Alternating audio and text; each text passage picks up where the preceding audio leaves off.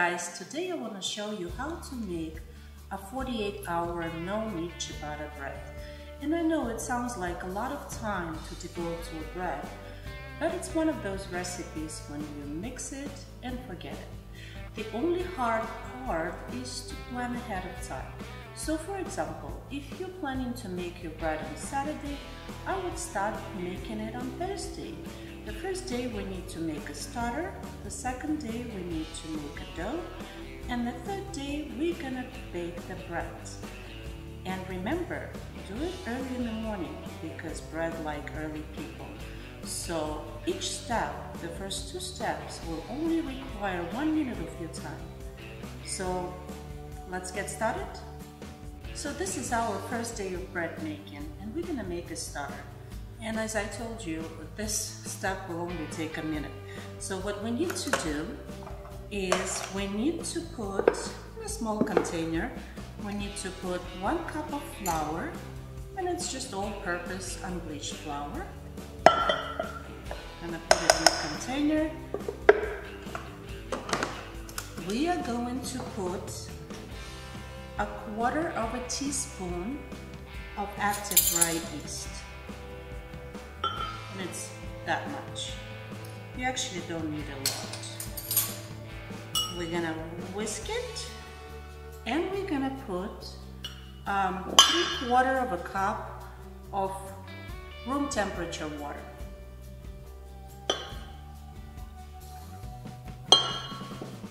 We're gonna whisk it all together. Just make sure all the flour is incorporated.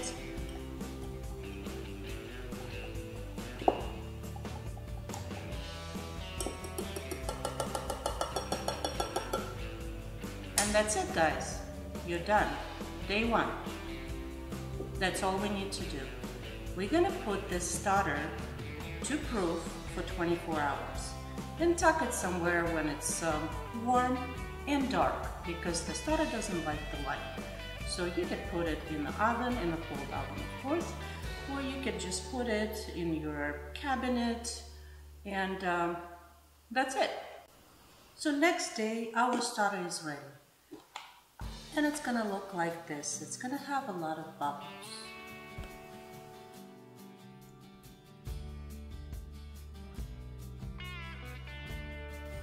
In a large mixing bowl, we're gonna put 2½ cups of all-purpose flour. To that flour, we are gonna add 1/4 teaspoon of active dry yeast. Okay.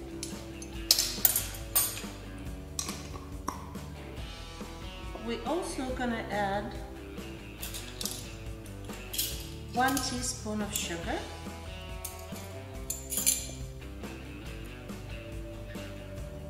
okay, and 1.5 teaspoons of salt.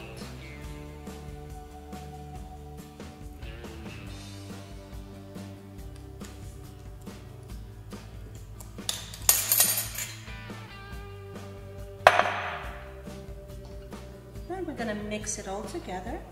We're also gonna need 1/2 cup, just a little bit over 1/2 cup of room temperature water, to which we are going to add 2 tablespoons of olive oil,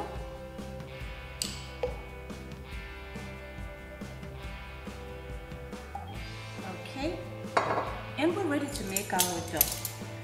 So what I usually do in the middle here, I make a little well. I'm gonna put my water with oil in the center, and then I'm gonna dump my starter in there.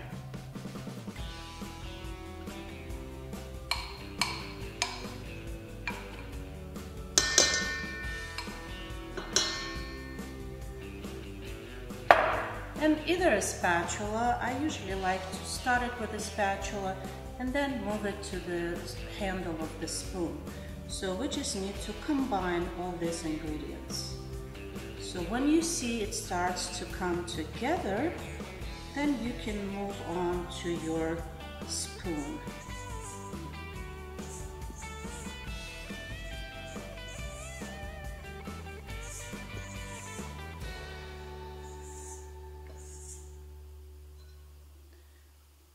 And with a spoon it's just easy because all you need to do is just use the handle of the spoon. So it's like a blade of your mixer. All you need to do is just take a spoon and sort of just move it around so all the flour gets incorporated. Doesn't take long. Just as soon as your flour comes together, we're done here. So next day, guys, our dough is gonna look like this. And I have a glass container so you can see there's a lot of different pores and bubbles. So what we need to do, and it hasn't been exactly 24 hours, it's been maybe 19 hours or so. So what we need to do, we simply just need to gather the dough. And it's not going to be as sticky as it was before.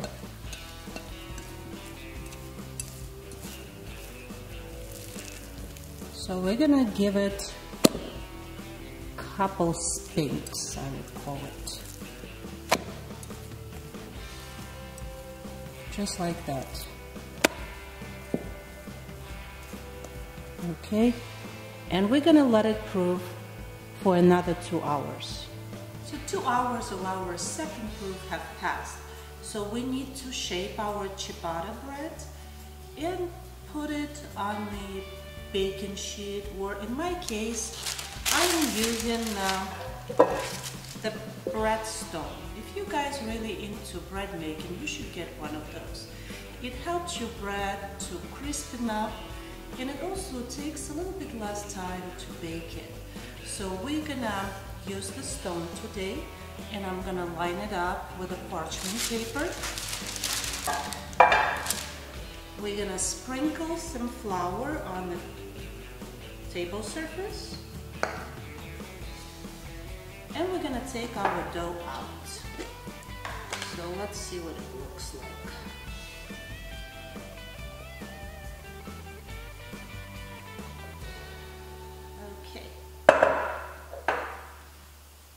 So it is a very soft dough.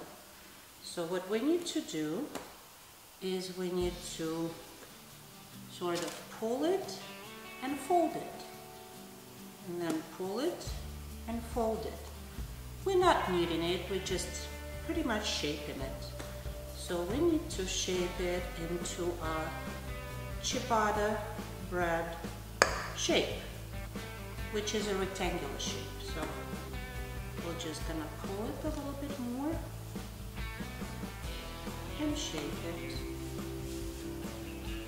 And it's okay if it's not perfect. So I'm gonna put it on my stone here. First of all, you need to sprinkle some flour. Even though we have a parchment paper on our stone, you still need to sprinkle a little bit of flour.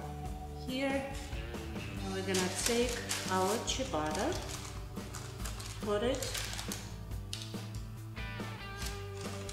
on a stone, and then what I like to do, because that gives a ciabatta a little character, so just dip your fingers in the flour, and we're gonna make some fingerprints on it, just like that.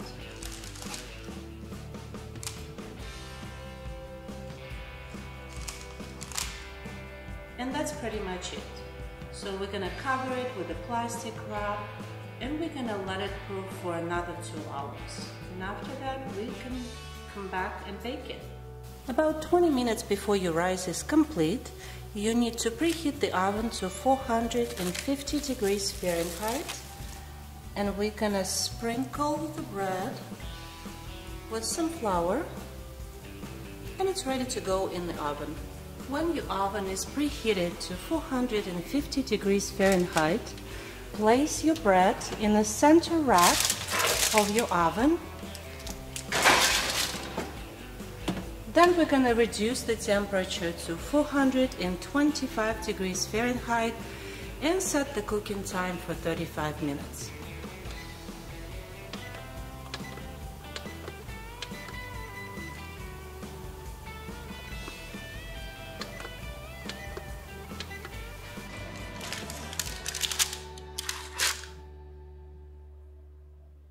Our bread has cooled down, so let me cut it for you and I'll show you what it looks like inside.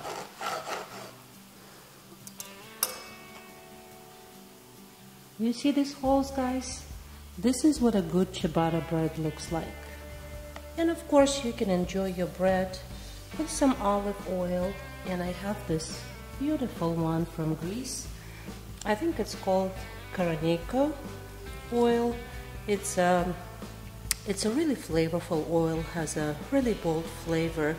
So we're just gonna put a little bit in the dish, and look how green it is. It's just beautiful. And then we're gonna put a couple drops of aged balsamic vinegar. And I have this one, which is called Barolo e Tartufo. It's vinegar that has a Barolo wine in it and black truffles. Absolutely divine.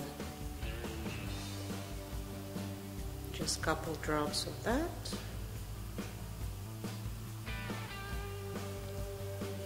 And if you like, you can also put a little bit of fresh ground black pepper.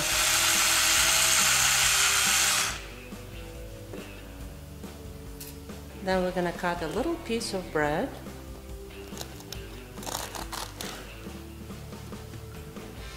Simply dip it in olive oil and enjoy it.